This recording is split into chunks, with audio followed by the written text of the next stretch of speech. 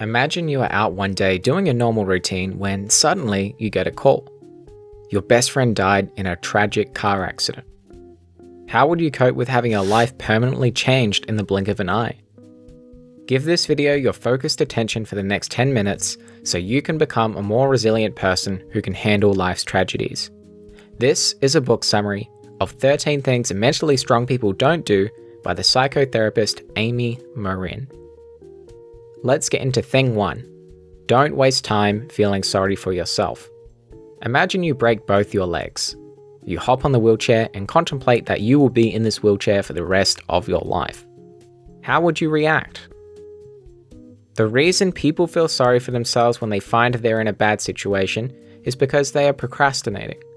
They do not want to face life struggles, they choose to believe that they don't have control over their circumstances, and they play the victim card. The problem with feeling sorry for yourself is that it's a waste of time, it leads to more negative emotions, and it causes you to overlook the good in your life. To reduce feelings of self-pity, you need to change your behavior. To stop feeling sorry for yourself, volunteer to help a worthy cause. It's hard to feel sorry for yourself when you're serving hungry people in a soup kitchen or spending time with the elderly residents in a nursing home. And secondly, exchange self-pity for gratitude. Gratitude not only impacts your psychological health, but it can also affect your physical health. A study found that people who feel gratitude don't get sick as often as others. They have lower blood pressure and better immune systems. Thing 2. Don't give away your power. I want you to think about someone you dislike. Really picture it in your mind. How much time do you think about how much you dislike them? How much power does this person have over your mental energy? Giving other people the power to control how you think, feel, and behave makes it impossible to be mentally strong. The problems with giving away your power is that you depend on others to regulate your feelings. You let others define your self-worth, and you become sensitive to criticism. To take back your power, forgive people who have taken your power, and think before you react. If you tend to react negatively, take deep breaths and excuse yourself from the situation. Finally, evaluate feedback critically.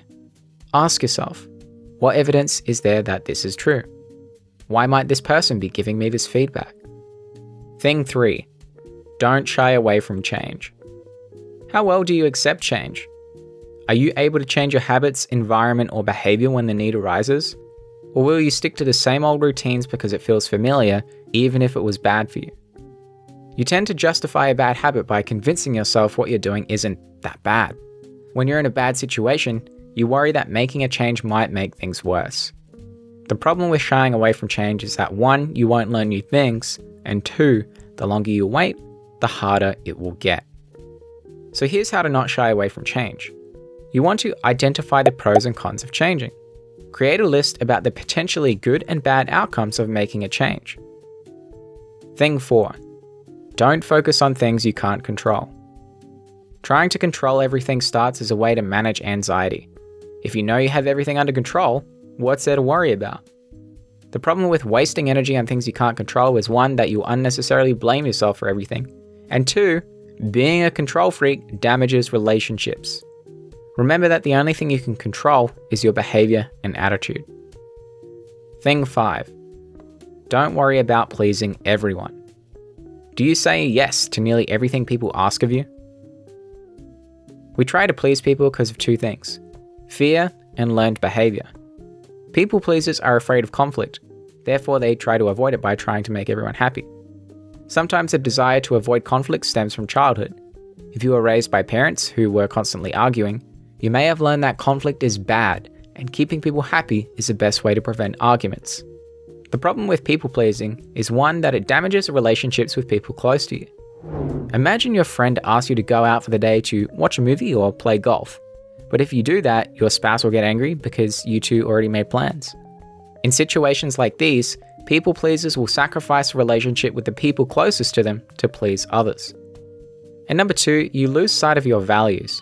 You will stop doing what's right and only focus on making people happy, whether it's good or bad. To stop pleasing everyone, you must determine who you want to please. It's not your job to keep everyone happy. Thing 6. Don't fear taking calculated risks. We avoid taking risks because emotion prevails over logic and we don't think about risks. Instead, we base our decisions on emotions or habits. Think back to a time when you made an impulsive decision. For example, buying something expensive you didn't need, or maybe you sent an embarrassing text to that woman you were obsessing over. In times like these, we need to restrain ourselves from making impulsive decisions. Give yourself time to think about the decision. Sleep on it. If it's an important decision, give yourself a week to think things through. The problem with fearing risk is that you won't be extraordinary without taking calculated risks. If we don't take risks, we are likely missing out on great opportunities. To reduce fear, you need to balance emotion with logic. Many passengers are so afraid of flying they choose to drive long distances to get to a destination. Their decision to drive is based on emotion, not logic. There is only 1 in an 11 million chance that you will die in an aeroplane crash. However, there is a 1 in 5,000 chance that you will die in a car crash over the same distance. If you're going to take a risk, wouldn't you want the odds in your favor? Thing 7. Don't dwell on the past. Do you think about all the things you should have done differently? Thinking about the past won't fix your problems. Guilt, shame, and anger are just a few of the feelings that can keep you stuck in the past. You might think, well, if I stay miserable long enough, I'll eventually be able to forgive myself. This won't work.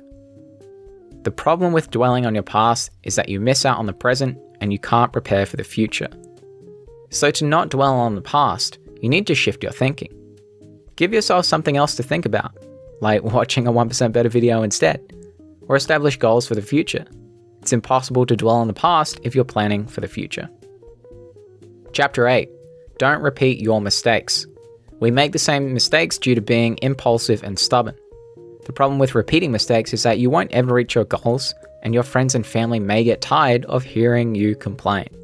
So to avoid repeating mistakes, number 1, you want to study the mistake. Take some time to evaluate your mistake and figure out what went wrong. What could have you done better? And number 2, create a plan. Be on the lookout for old behavior. Find a way to hold yourself accountable by keeping a journal. Thing 9. Don't resent other people's success. Occasional jealousy is normal, but resentment is unhealthy. We resent other people's success because we want what they have. It could be a nicer car or a better house. The problem with resenting other people's success is that you will stop focusing on your own path to success, you'll damage relationships, and abandon your values. To stop resenting other people's success, focus on cooperation rather than competition.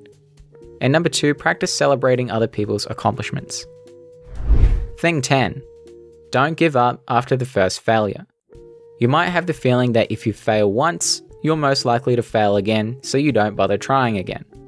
Giving up after the first failure can become a bad habit. Each time you quit, you strengthen the idea that failure is bad, which will prevent you from trying again. To avoid giving up, change the way you think about failure. Here are some thoughts about failure that will likely discourage you from trying again. Failure is unacceptable. I'm either a complete success or a complete failure. Replace the irrational thoughts with these realistic reminders. Failure is often part of the journey to success, and I can handle failure. Thing 11. Don't fear alone time. You might think that spending time alone is a waste of time. You'd rather not think about your problems, so you distract yourself with work and other activities in your life. Here's what the research says are the benefits of alone time that you might be missing out on. Solitude at the office can increase productivity. This study found that most people in the study performed better when they had some privacy. To not fear solitude, you must practice tolerating silence. With practice, it will become easier. Use your alone time to write in a journal about your goals and feelings. And number 2, meditate. Meditation has been linked to a variety of emotional benefits, including helping to reduce negative emotions. Thing 12. Don't feel like the world owes you anything. We all want our fair share in life, but the idea that you're owed something just because of who you are or being a know-it-all can harm your career and personal life. We feel the world owes us something because social media fuels mistaken beliefs about self-importance, and overindulgent parenting prevents children from learning how to accept responsibility for their behavior. The problem with the sense of entitlement is that you'll be less likely to work hard when you're busy complaining that you're not getting what you're owed. And when you don't get everything you want, entitlement can lead to feelings of bitterness as you'll think you were victimized. To not be entitled, develop self-awareness of your sense of entitlement. Look for thoughts such as, I'm not following that law because it's stupid. I'm more valuable than others. There's always been something really special about me. Thing 13.